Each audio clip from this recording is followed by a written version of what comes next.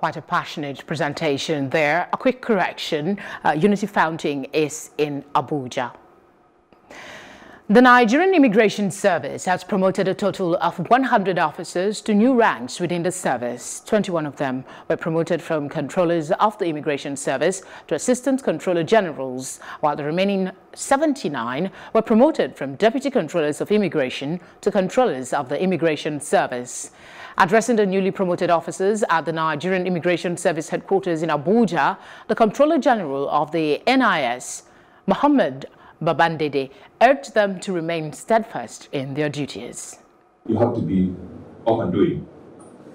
Your promotion is not by chance. It's because of your hard work. And I'm convinced that you deserve it. That's why you are promoted. Too much is given, they say too much is expected.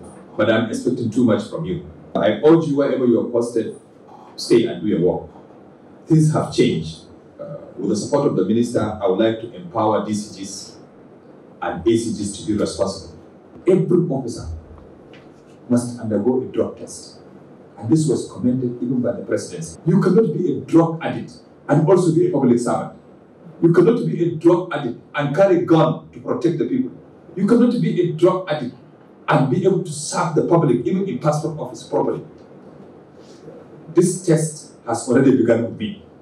I'm glad to state that I took the test and I tested negative. As we assume our new roles, we understand perfectly that they come with some level of expectation and responsibility.